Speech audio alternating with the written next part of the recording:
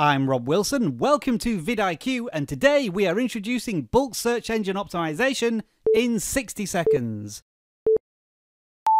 To access vidIQ's new bulk SEO feature, you'll need to visit the SEO search section of the vidIQ web application. Here you'll find the new bulk SEO tab, our new tool that helps you get more views on existing videos by adding tags based on searches coming into your videos. You can sort the videos by either highest search opportunity or most recently analysed. Once you've identified a video with recommended tags, you can either individually select tags by clicking the plus button next to each tag or clicking to add all of a tag.